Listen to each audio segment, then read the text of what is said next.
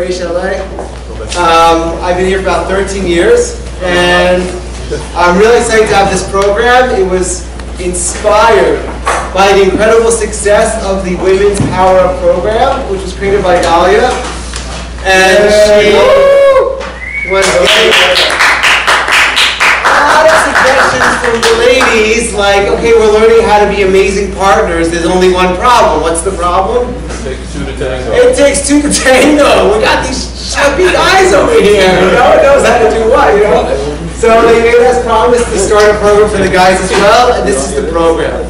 So here in the second week, we're going to start to need sign-ups, just so you guys know, including the dinner, the mentorships, the different components. It's just $10 a week, so it just covers our cost. So please sign up. This week we are doing another group class, but we're going to start next week to bring people up into smaller groups with individualized mentors, okay? So we're going to do that, and then every few weeks we're going to shift the mentors so you get a chance to be with everyone and meet everyone. Just very quick announcements. On June 1st, on a Wednesday night in about 2 weeks, we are having the Aish LA Gala Banquet, and we are honoring our very own Josh Goldschmidt, as well as Isaac Davidi. Two people that give their heart and souls for you. So please come and show them how much you appreciate them, like we appreciate them. Please sign up, aishla.com. You guys should come for yourselves, not just for them. It's an amazing event. Seriously. Yeah, it's an amazing event. We have like 1,000 people there, and it's an amazing event. We have a guy who's giving a TED Talk that has over 5 million viewers. Yeah, serious guy. Okay, and lastly, we have Summer Israel trip leaving on June 28th. Okay, we have a ton of girls. The guys are a little bit hard to commit, if you know what I mean. This is what the girls always like complain about. I'm like, I know, I feel it too. You know? Okay, the guys are always trying to keep their options open until the very last minute. Okay, so please, I'd love you guys all to be a part of the trip. And also get your friends. Anyone that you know that's been on this trip has had one of the most amazing experiences of their lives. It's very worthwhile to introduce your friends to this experience and give them the gift of a lifetime. Any questions about the trip, please come see me afterwards. Okay, so let us begin. Did I miss anything? Pay, please pay. Okay, so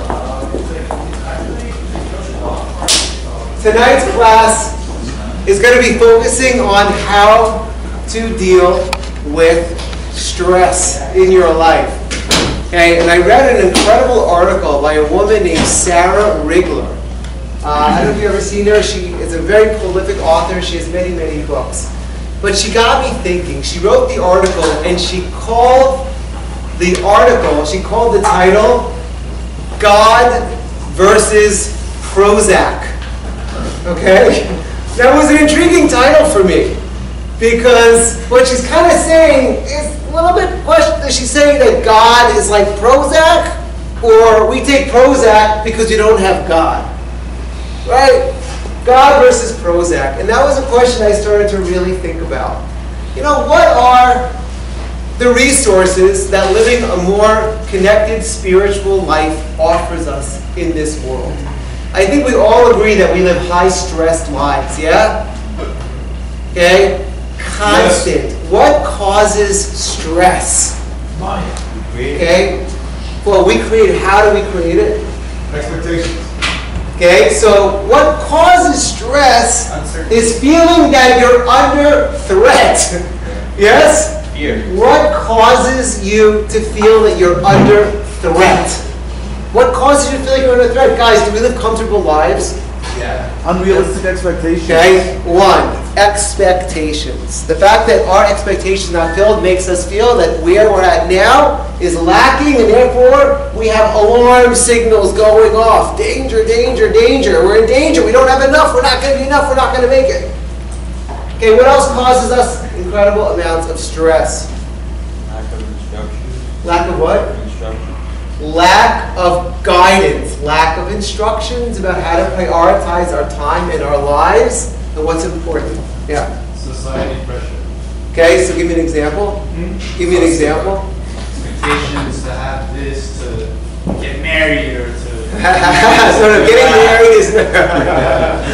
So society pressure, all these obligations that are being dumped on you. And what I'm going to expand on that is, having all of this, everything coming at you at once. Guys, when we were in the jungle and things started like attacking us on all sides, you know what we experienced? Fight or flight. Fight or flight. Our entire body was hijacked by hormones. Our hearts began to pump. Our brains shut down. We went, how do I survive? Okay? Now, was that life-saving in the jungle? In the jungles of Jerusalem, 3,000, right? Was that life-saving? Was that a life-saving response? Yes, it could have saved your life. But right now, when we have this deadline, and we haven't answered this email, and this girl is trying to get me to marry her again, and we have all these things coming at us, and literally, every time, I don't know about you guys, you ever feel your leg buzzing with the phone, and you just get this complete knot in your stomach? I can't handle one more thing in my zone. I can't absorb anything else. You're just dreading. Now, of course, we also have the opposite reaction. We're like, woo, who is it? Who's coming, Okay, but we have, even though, we have so much freedom and so much luxury and so much ability and so much resources, we are constantly under siege because we are constantly connected. Constantly, it used to be that come 7 o'clock, lights are out. What do you have, a candle? What do you have? So you know what you did at 7 o'clock every night? You went to bed. And now we're calling China. Right? Now it's I got to drive here, I got to go there. It used to be that if you had to do something, you had to go somewhere at night, you know what you would do? You would go to sleep and set out in the morning. But now we can jump on a plane and be somewhere. There's no downtime. 24/7, it's like daytime. And the world is open for business. Correct? Is that just my life or everyone's life? Yeah? So that's constant input, constant pressure, constant stress. Okay? It starts at young ages and it goes through college, right? The bar, law school, right? Work. So there was a man named David Rosemarin. Okay, he was a sophomore in college around the year 2000. And he was experiencing a tremendous amount of anxiety and stress, trying to grapple with all the tests and all of the social pressures of being in college and all that, right? I don't know about you guys, I went to Cornell and there was this thing called the prelim system. You guys have this or no? So I went to the worst. We had basically, instead of having a midterm and a final, we had 3 midterms and a final for each class. So I was constantly studying for a midterm. It was 3 of them. And so it wasn't 1 and 1, it was 3 and 1. Okay, so he was a sophomore. He began to feel unbelievably stressed, unbelievably anxious. Okay? And it started to get to the point where he couldn't sleep at night. He was so wound up, his brain was going overdrive. Because does anyone here have trouble falling asleep at night sometimes? Yeah. Yeah? Because your brain can't shut down? Because you feel like if your brain shuts down and you shut down, something threatening is going to hit you and you're going to, right? You're going to die. Okay, so he was about to go to get medicated for his condition because you have to function, you have to sleep. And he happened to hear that there was a rabbi giving a class, and he told the rabbi that he was having this situation. The rabbi said, listen, I'm not a doctor, I'm not telling you whether or not to go on medication, but I have something I think can also help. And he handed him a book. Okay, the book was called Shar B'Tachon. Okay, the gate of trust. It was called Duties of the Heart by Rabbi Yitz.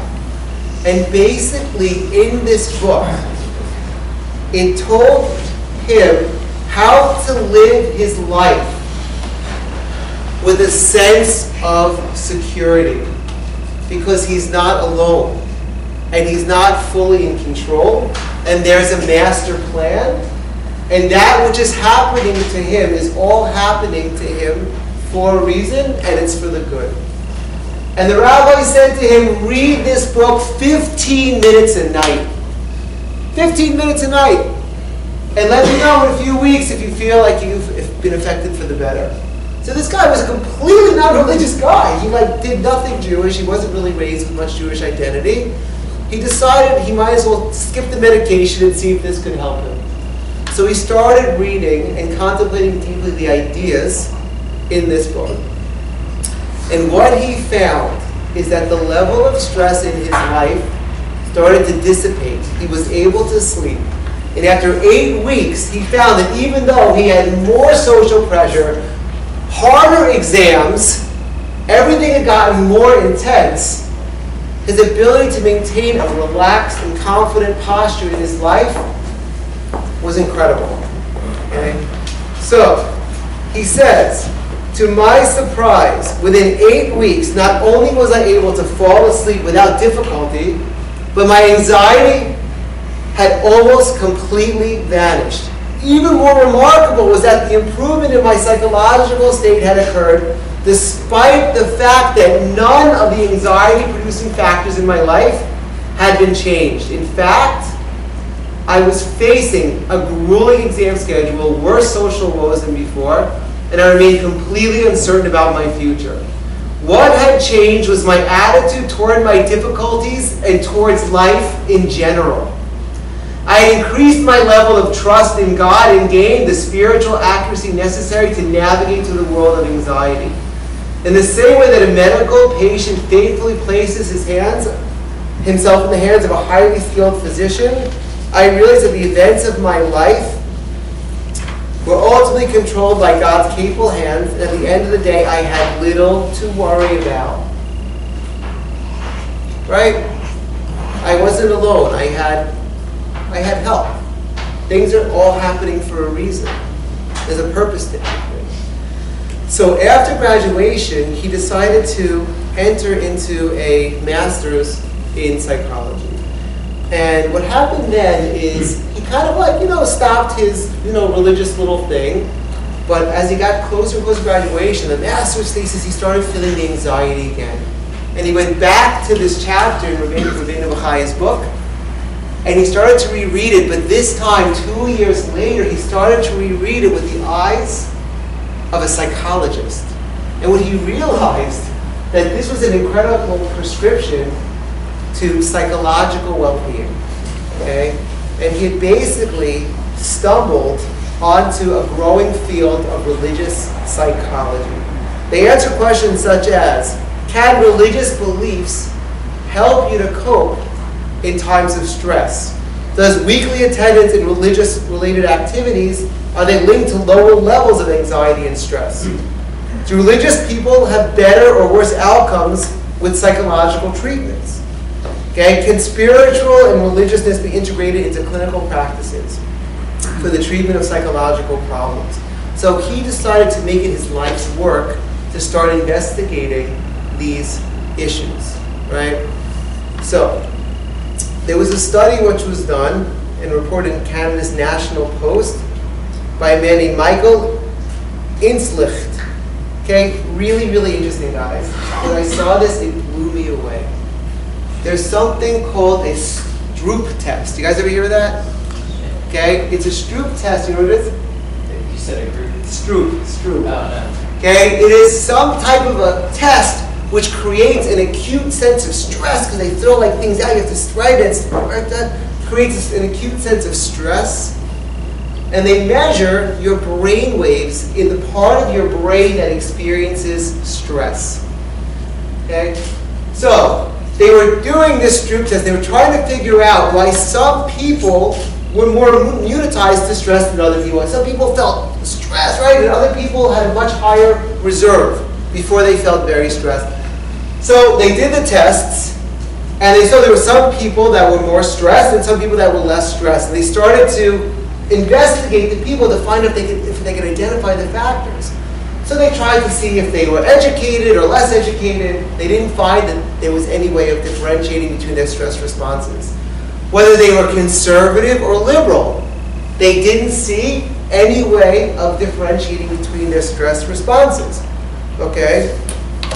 They also looked at levels of self-esteem. Wouldn't you think that would have something to do with it? How good they feel about themselves, right? Levels of self-esteem. You know what they found? That didn't have any predictive factor as to whether they felt this stress response or not. You know what they identified as the most predictable factor of whether they felt stress or not? Yeah, it was faith in God. Only when the researchers asked about a belief in God and religiosity did they see a pattern develop. Those with the deepest religious beliefs were more likely to let mistakes roll off their backs, while those who tended toward atheism were more likely to suffer stress and anxiety after committing an error. This is just what the facts reported. This is just what they saw. Now listen to this song. Are you ready? So the professor reported that no atheist, not one atheist in the study, showed low anxiety. Every atheist had high anxiety, and not one religious person showed high anxiety. They all showed low anxiety. Now that's one test, guys. Can you extrapolate to the entire world from one test? Absolutely not. But this was a scientifically run test with controls and with this and with right. And what he found was something that was astronomical. Okay, he called this study statistically significant. And he said that the results could act as predictors to how people would react to real-world stress situations. So, this flies in the face of what psychologists have been saying for over 100, 150 years. So Freud himself, how did he view people and people that had a religious component to their personality? How did he view that? How did he view that psychologically? The effect of psychology. What did Freud say? Delusion. Okay? Okay? He didn't say delusional, actually. No. He said it was inversely associated with positive psychological health. So only the weak, psychologically unhealthy people would gravitate toward religion. But psychologically healthy people would be free of religion. That's what Freud said. Okay, one of the most esteemed psychologists in 1980. So how long ago was that? 30 years ago, 35 years ago. He was ranked by his peers as the second most influential psychotherapist in history, Albert Ellis. He claimed that people who have strong religious convictions are going to have less tolerance for uncertainty, be less resilient, suffer more from anxiety, and be more prone to neurosis. This is in the 1980s. Okay? Fairly recent. So, religious people are cripples, emotional cripples. Yeah. Can't there be a difference between other religions, which are not based on substance, and the Jewish religion? Maybe they're just focusing. Interestingly enough, we're going to talk about Rosemarin, who started studying, and what he found specifically the Jewish religion. But they find it's across the board. Oh, okay. They find it's across the board. It's not just Jewish religious belief. Yeah. Does the level of religion make a difference? People that have deep-seated conviction. I'm saying, like, for example, like Sinai Temple, I'm sure there's people that are very devout to Sinai. They're not Orthodox. Like, does it make a difference which level of Judaism you're at? It has more to do with their sense of emunah. Right? We're going to define emunah at the end, but emunah is your sense of connectivity and reliance on God. So people at Sinai feel very connected and relying on God? Yes. If they don't, it's more a social program, whatever, then probably not. Yeah. I have two questions. Yeah. Well, I was going to actually ask specifically that, because I've met a lot of religious people who are very, very stressed out. No, really. But I wonder, I would think if somebody's got a strong faith in God, then they probably aren't as stressed. And I don't think the opposite of atheist is religious. I think the opposite of atheist is believing in God. So is the test more about religion or your belief in God? Well, what he said was, let's see exactly what the study showed, according to the researcher. Those with the deepest religious beliefs. So maybe that was his own wording. It's kind of vague.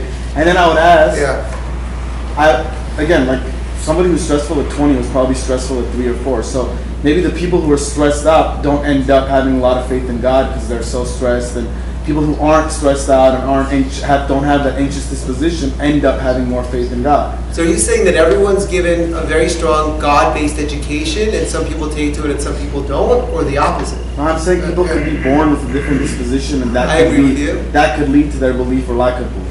Like if somebody's not an anxious person, then maybe, or a stressed out person from birth, then maybe they're, a happy-go-lucky and they have more emunah versus somebody who just is always stressed out is going to be like, no, there's no God, F that. But what if a person has a stressed out nature, but they're born in a home that has a deep religious conviction about God and God's providence? You see what I'm saying? Or versus a person that, maybe has a less of a stressed nature, but they're kind of in a home where they don't kind of think about there's a purpose and a plan, and you just kind of have to fight to survive. Yeah. I'd love to know that. But yeah, that's the question. That's the question. That's the question is, can you help your kids be more adjusted in life? So originally, people said that religion was inversely associated with health, that if you're religious, it was a crutch. People even in the 1980s, they said that religion was something that the weak people have to turn to for their, because they're deficient. They're psychologically deficient. So in the 1990s, there was a very famous psychologist, and he was Kenneth Pargament. And he decided the obvious. He said, you guys have stated a theory. The theory is that people who are less healthy will choose religion. But you've never tested your theory. That's not the sign of a good researcher. Let's test your theory to see what actually is going on in practice. So he did actual psychological experiments with no agenda. He wasn't a religious person. He just wanted to see. Now this man has published 2 books and over 150 scientific papers. He received awards from the American Psychological Association, American Psychiatric Association. And what he showed was that spirituality is an important resource for people in times of stress, and connection with God can alleviate symptoms of stress, worry, and depression. Okay? And that it's not indicative of poor emotional health. Okay? In fact, after reviewing this, the Ellis person that had said otherwise, okay, he publicly retracted his statement. And he said that from a psychological standpoint, religion is not necessarily a bad thing. Okay, it's not. Is it a good thing? Okay, I'm not saying it's a good thing. But I can't say with conviction that religion's a bad thing. So, if you look around, this might answer a very interesting puzzle. How come, maybe another reason why, the levels of stress and anxiety and the number of people taking prescription medications for anxiety, for depression, for stress, for pain has skyrocketed. Do you guys understand that? The number of people that are self-medicating, or with the doctor's help, medicating, because they are experiencing a tremendous internal state of conflict and stress, and has skyrocketed. Okay, what are the numbers? Oh, listen to this. So, a clinical professor in psychology at Cornell University named Robert Leary, he pointed out in an interview with Dennis Prager. Okay, this guy's a Cornell guy like me. Listen to what he said. If this doesn't keep you up at night, I don't know what will. He said, we're experiencing a major historic trend in the increase in anxiety. Ready? The average child today between the ages of 11 and 13 is as anxious as the average psychiatric patient was in the 1950s. Should I say that again? Should I say that again? Because when I read that, he says, the average child today between the ages of 11 and 13 is as anxious as the average psychiatric patient was in the 1950s. He also noted there's research that shows that people having a belief system and a community that supports them actually have a better and happier life. Okay? This is a Cornell guy. He's not necessarily a religious guy. So what's happened to the prescription rates for mood-altering medications in the past 20 years? What do you guys think? What? What? Prescribe more. Okay. So I'm more advanced. Okay, more advanced. More drugs. More drugs. And the number of people taking them in the last between 1994 and 2002, the number of people taking these types of drugs in America doubled. Okay, doubled. The number of people taking psychotropic medications tripled in the same decade. Now, is it a good thing to take medication? What's some of the side effects of taking this type of medication? Dependence. Okay, dependence. Absolutely. What? Depends what kind of medication. Decreased libido. Decreased libido. Guys, these things, look at the packages. Look at the boxes. I mean, look at them. Look at the commercials. It's like wonder drug. And then at the end, it's like, by the way, you're going to have diarrhea, vomiting, high blood pressure, right? Like, these things have serious medical side effects in your body. You know, really, I was learning with a donor today, and he was telling me how one of his friend's sons just died of an overdose of cocaine in Manhattan. Okay? Just died of an overdose. Like, what caused him to take that much cocaine? What was it? You know? Like, what caused him to take that much cocaine? He died. He's dead. Right?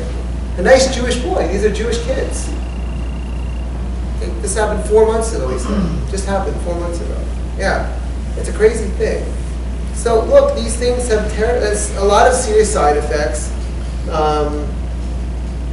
You know, and I'm not saying that people that actually have a chemical imbalance should not take chemicals to balance them. I think people should. This is not talking about a chemical imbalance. This is talking about people that have been exposed to chronic stress, chronic comparisons with everyone else, chronic insecurity, chronic judgment, chronic pressure, chronic expectations, to the point where they literally have to take something to calm themselves down to feel normal. I'm dealing with this a lot, guys. There's a lot of guys that smoke a lot of pot. And I'm dealing with this in relationships, is that the girls find the guy's great, and the guy really is great. Then they find out this guy, likes to smoke, right? And they're thinking to themselves, really? Now, I know there's some girls out there that like to smoke, but I'll tell you that 99% of them, as soon as they get serious about life, a relationship, kids, are like, it's out the window. Never to be thought of again. It's just like, whatever. Are guys like that necessarily? So they're like, okay, let's have kids. The guys are like, sure, and they're like, so you're going to stop smoking? The guy's like, what? What? Why? What do you mean? What does that have to do with anything? They're like, you mean the father of my kid is going to be sneaking pot in the bathroom? I don't understand what you mean here. And I'm dealing with these great girls, with these great guys, and this is a conflict in their relationship. It's a challenge, right? And the guys are using this in order to de-stress, in order to cope, in order to feel like normal, so they can actually feel connected and feel present and feel normal because they're just bombarded all the time. Right? Same with alcohol. Alcohol's bad too. Yeah. So what do you tell them? Do you tell the guys just Just cut it out, find other ways to deal with stress. Yes. Find other ways to deal with stress. And that's really what this class is all about. Is looking at other ways of dealing with stress. And not having to resort to things which could have disastrous consequences like death, or serious side effects like nausea, vomiting, and sexual dysfunction, or destroy your relationship because you're stuck in a with a habit that's very questionable. Okay. Question. Yeah. Okay, then how about exercise and sex? Sex with your girlfriend. That's a good way to. Yeah. Okay, so I know a guy that believed that. Okay. So tell me, how much does that have to do with sexuality? Using sex as a way of relieving tension. How much sexuality is in that? You love your girlfriend. How much sexuality is in that? How much sexuality is in that? How much intimacy? How much intimacy is in that? There's physical intimacy in it, but you still love your girlfriend. It's like you're just doing it for nothing. It's a bonus. Guys, can girls know the difference when you're doing this because it's a stress reliever versus it's an act of intimate connection? Do girls know the difference? What do you think? Yes? Yeah. What? Yeah, for sure. Look, I'm like a marriage counselor. I literally have people coming to me for this issue. It's a disaster. A disaster. I'm like, maybe if you're like, went around, whatever, but when you're with one person and you're trying to build something that can last forever, this is a disaster. Okay? What's this? I'm telling you real life situations. What's a disaster? That using your wife as your sexual tension release. Through, okay? As your punching bag. What? He had 2 points. So one was using exercise as well. Oh, exercise is great. Exercise is great. That's also a form of exercise.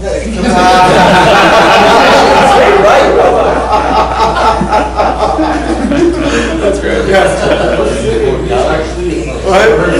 What? Sex would be like kind of a stress reliever for her too anyway? No, women don't operate like that. They just completely Okay, so yeah.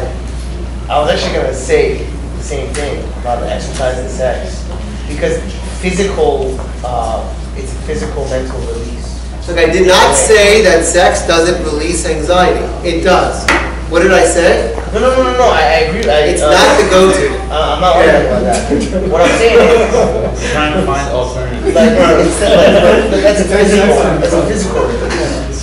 So as far as like mental release, just no physicality involved. And what you're saying is that spirituality and religion is the ultimate. Well, let's get there. Let's see how we get there. Okay, so basically, this guy that I started with, David Rose-Marin, he worked on a PhD for Harvard, right? He's published numerous studies at national conferences about the relation between religion, spirituality, and stress, anxiety, and depression.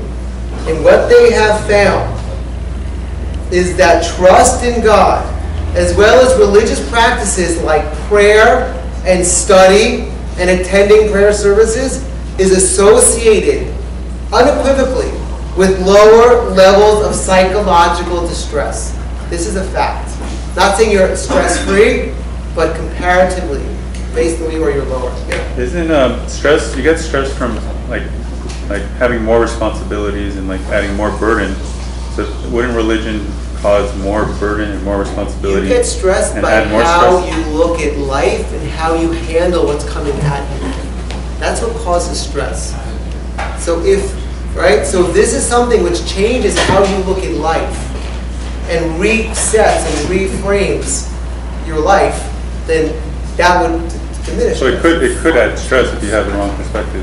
If you're OCD and you use religion as your next OCD outlet, it will increase your stress, right? If you're like, gotta do it 18 times a day, right? I missed a word, I think I missed a word, I don't know if I missed a word, I gotta do it again, and again, Even if you're not OCD, but the fact that you have to wake up for chakras and put on tefillin, there's a lot of obligations. If these are the rituals that ground you into a positive, connected state of well-being, then that does not add stress, that actually alleviates stress, if these are your rituals which get you into the healthy, stress-free place. That's the right mindset and perspective. Absolutely, always. As I said, the people that held the most deep religious beliefs, not the ones that just did the acts, right? But they actually really. Okay, so Dave Roseman kind of concludes, with the financial markets in crisis, with growing security concerns around the world, stress and work gone through the roof, particularly in Jewish communities, we are under siege, right? And interestingly, increasing belief in God may help to decrease that distress. So, we now have evidence that there is a very powerful antidote to the stress in our lives, which comes through religious belief and practice. So let's talk about it. What does that mean? What does that look like? How do I incorporate that into my life? How is that going to change me? How could that help me? So what does that look like, personally, practically? There goes a time when, throughout the day, I thank God for almost anything that happens. Just small little things. So how did that influence your day? It takes away the pressure. Like you're dealing with, let's say, the worst of cases are just something small. So when you're dealing with the uncertainty of what's going to happen, and I say, like, I think I have God in mind. I just like, it's off my shoulders. You know, it is what it is. So you're saying acceptance, and acceptance creates serenity. Yes? Is that what you're saying? Pretty much. Yeah? So guys, imagine you wake up in the morning, right? You get out of bed, you realize the alarm didn't go off, you're half an hour late. You're stressed out, you go downstairs, right? The coffee, you're out of coffee. You're going to die without your coffee. You're going to die. You go outside, you go down the steps, you trip down the steps, you sprain your ankle. You're cursing, you're screaming, right? You limp to the car, you're late, you're freaking out, you got this meeting. Get in the car, you forgot to fill up the gas, you're out of gas. Okay, it's like, call triple, okay. Now, imagine what happened. How would we experience that? I mean, I would be probably reduced to a puddle on the floor, at this point. Guys, you go to Thank you. Puddle on the floor. Now imagine that you knew that this particular day you were being filmed for Father of the Year. Okay? And there was like cameras in your house, and they don't want to be intrusive, they just kind of want it to be anonymous, right? It's hidden cameras. And like this was the day that you were going to be filmed, right? So that they could publicize what an incredible family man you are. So you get up, half an hour late. How do you respond? It's okay. Okay, right? It's going to be okay. Go downstairs. What happens? The coffee. No coffee. How do you respond? Honey, we need some more coffee. Please put it on the list. Right? I'll go get some on my way to work. Right? Walk down the stairs. Trip. How do you respond? How do you respond? Right? The cameras are rolling.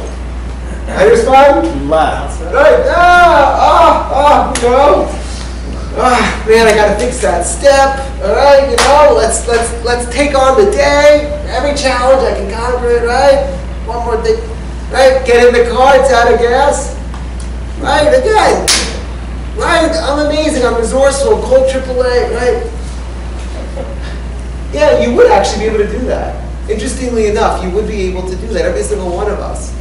When you feel that there's some kind of a plan and that what you're doing is meaningful and matters, and who you show up as is a connection. It's about a connection. It's about love. It's about a relationship. And that everything that's happening for you is a kind of a test to see if you can overcome your lower nature and if you can show up as your best self.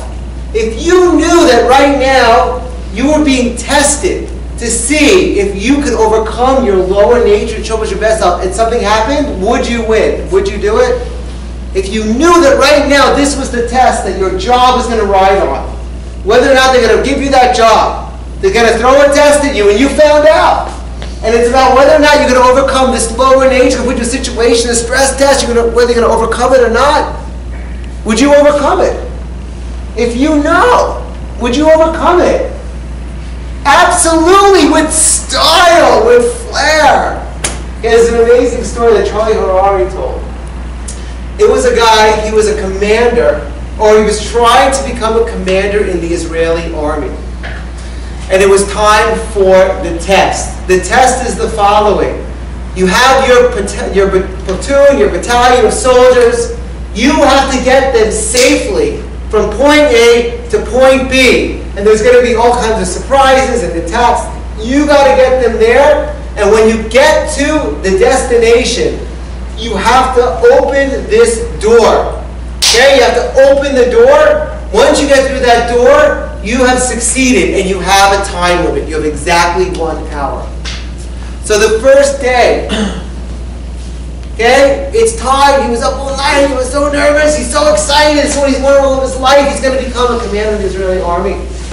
He gets his platoon. He gets his tanks. He gets his jeeps, right? They're setting off, and all of a sudden, one of the tires in the jeeps blows.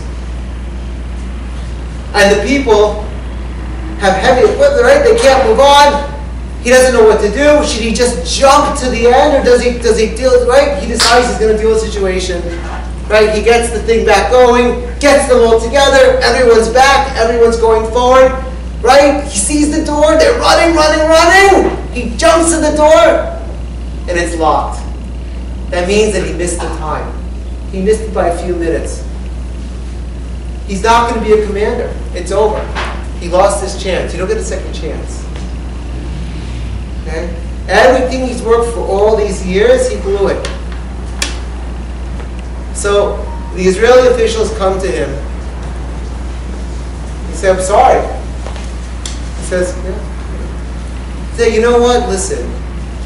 Maybe we can make an exception with you. Maybe we can give you another chance.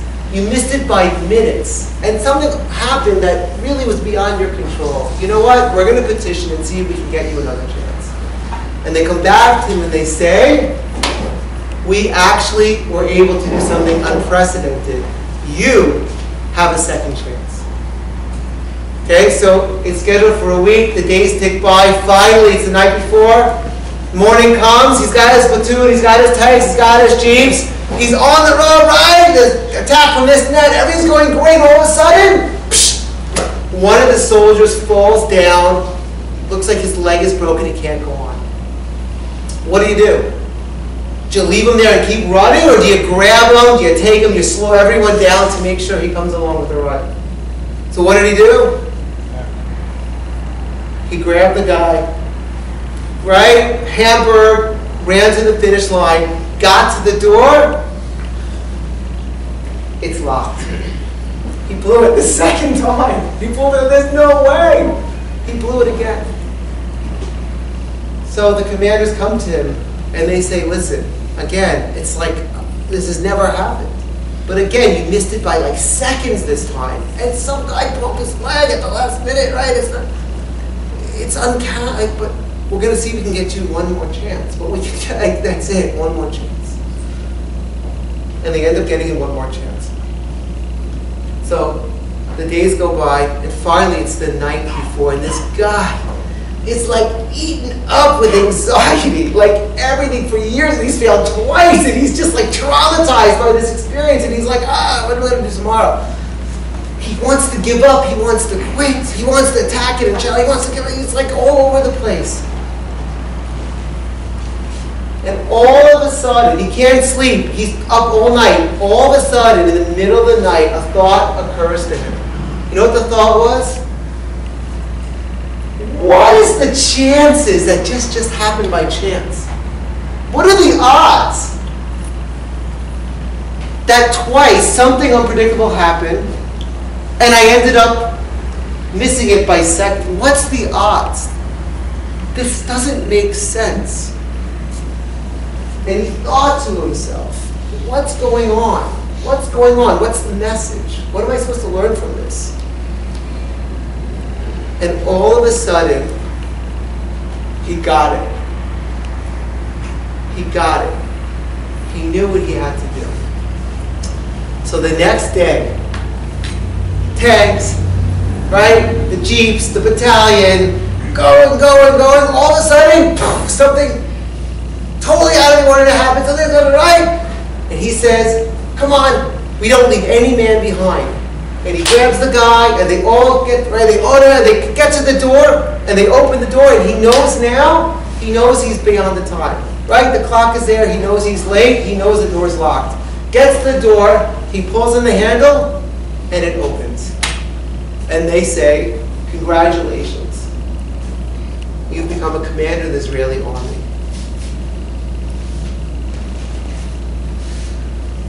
No commander in the Israeli army ever leaves a man behind.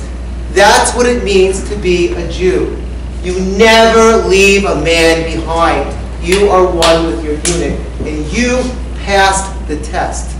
The test wasn't whether or not you got there the fastest. The test was whether or not you succumbed to the stress and the temptation to take shortcuts and value your accomplishment over human life. And what it means to be an Israeli officer is you value human life first. And congratulations, you passed the test. And he knew it. And he passed it because he knew it. He understood that there was a plan, that there was a design, that he had to be his best self to pass this test of life, not his lower self. And he became a commander. We all have many situations. We have blowouts in our lives. We have many situations that resemble this test that this officer went through. The question really is, what's the test? What's causing the stress? How do you respond to the stress?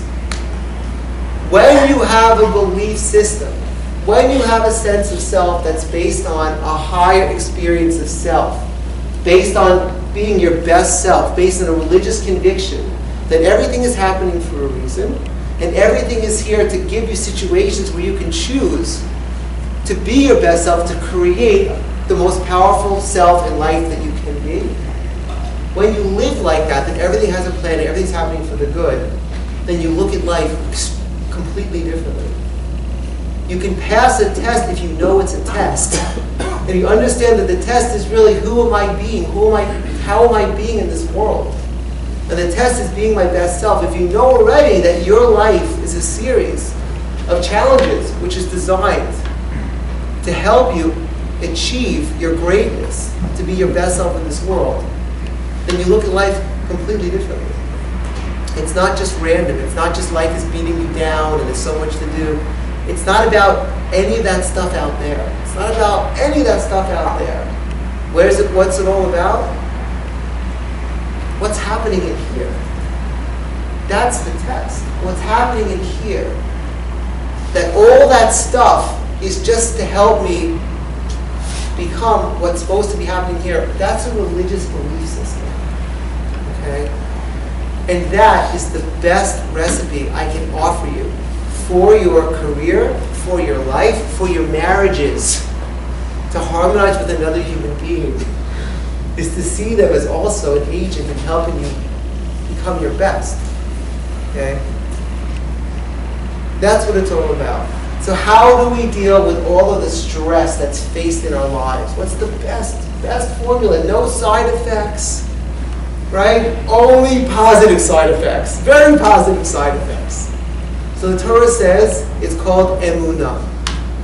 It's called what's called trust. Trust in God. Understanding that everything that's happening to you is happening for a reason. It's all for your good. It's coming from love, and it's all to bring out your best. That's what life is. That's the Jewish consciousness. That's what we've survived for so many years. With resiliency, which we always land on our feet. We're enslaved, Holocaust, next thing you know, we're Cyrus building the state of Israel.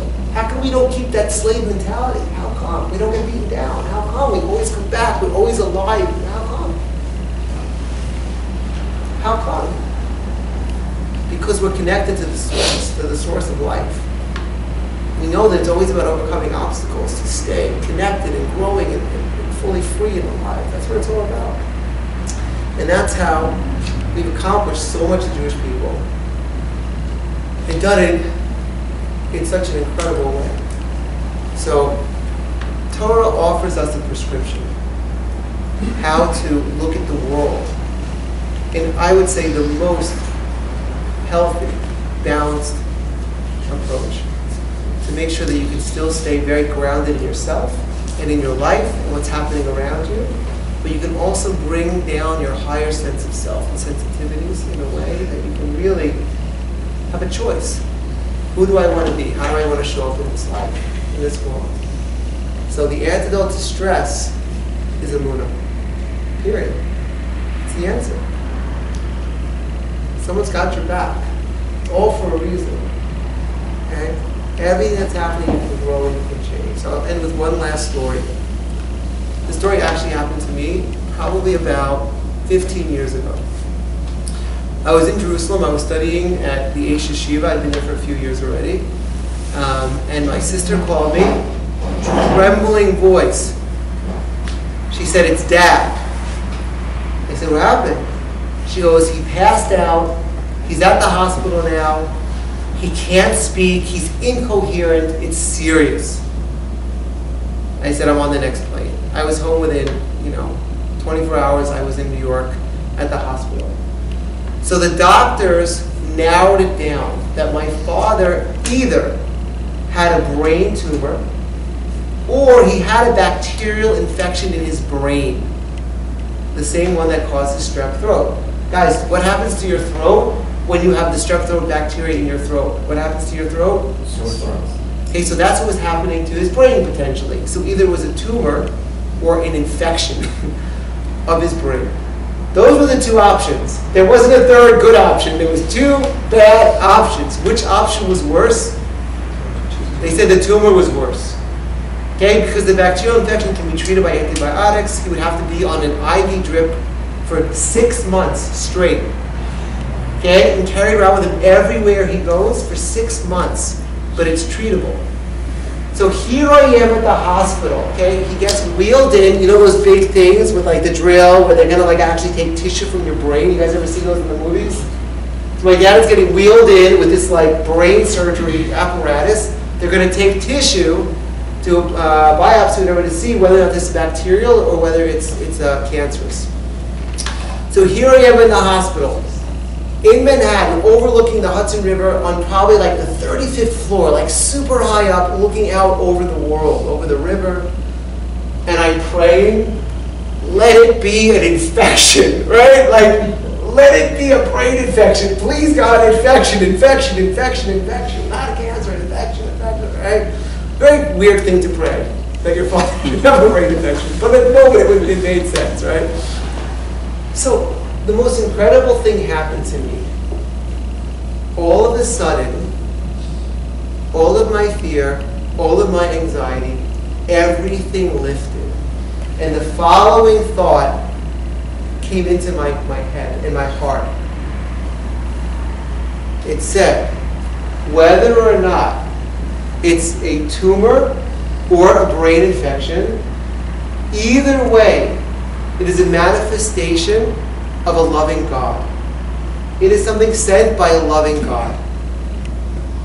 And all of a sudden, I just had this unbelievable sense of peace and serenity that there's one option I would for sure prefer, but I know whatever happens, it's coming from love. It's coming from love. And it's going to, and somehow, there's a bigger plan that's going to, right, make it all make sense. At that exact moment, the doctor came out and announced it was an infection. At that exact moment, we didn't know, it could have been an hour, 2 hours. He said it's an infection. Well, it's an infection, right? And I, to this day, know and believe that my prayer and then my shift in consciousness, which recognized that it was all for the good, helped create that reality. There was no need to give me that harder test when I already had experienced the serenity of of understanding. And I would have passed, even if it was the other test, I would have passed at this point. There was no point in giving me that test, because I had passed it. And with that, my dad was on IV for 6 months, literally 6 months. Everywhere he went, it was a portable IV. And he's actually recovered 100%. 100% recovered. Okay? Amazing story. So that was probably one of the most crazy, stressful times in my life. In my life. In my life. And instead of crumbling into anxiety and insecurity, I found the most incredible strength. The most incredible strength you can imagine.